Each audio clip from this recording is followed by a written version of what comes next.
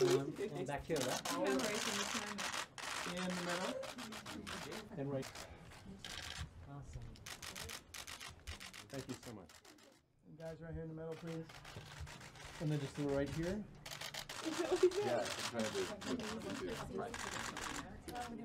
And just a glance back when you get a chance. like you smile first with your face and then you can I can only speak for myself as a person who's read the books.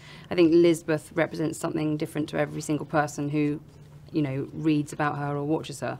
But for me, I think she's someone who doesn't operate in the way that we all believe that we should do, and she has no respect for authority because she's been failed at every single point in her life by people who are supposed to have taken care of her, and she is someone who is moved to do things and she doesn't know why, but she knows she has to do something about it. Her instinct is so strong, and I just think she's just badass. You have to see it in a cinema, as we say in England. I think it's an incredibly cinematic film. I think, you know, just the places in which we shot, the landscapes that we had, the sets, it has such scope and it's vast. And I just think you couldn't possibly, you know, see it for the first. You have to have that experience. You have to see, and there's stunts and there's kind of explosions and. Yeah, I mean, it is as an experience. Like you try to transport the audience to places it's never been. So we went to places we've never been, and also, like, my approach to film is always try to make as real as I can and avoid using any visual effects that I don't need.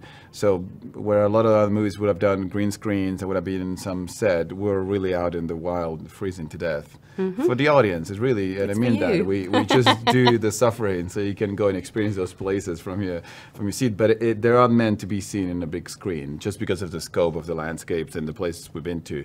And in order to really feel like what we felt when we were there, I think there's nothing like the big screen. What we try to do, obviously, was craft it in a way that if you're a fan of the series, you'll get a special kick out of it. But if you never read any of the books or saw any of the movies, it's a great entry point for you. It's something that basically shows her in her point in her life where she's about to learn a lot of things about herself. So it's good to learn it with the audience. Like it really takes you back in her life and go to her past. So yeah, in a way, it tells you a lot of why she became who she is. If you might say that, because it really goes way back, right? It goes very, very, you know, it goes way back on her story.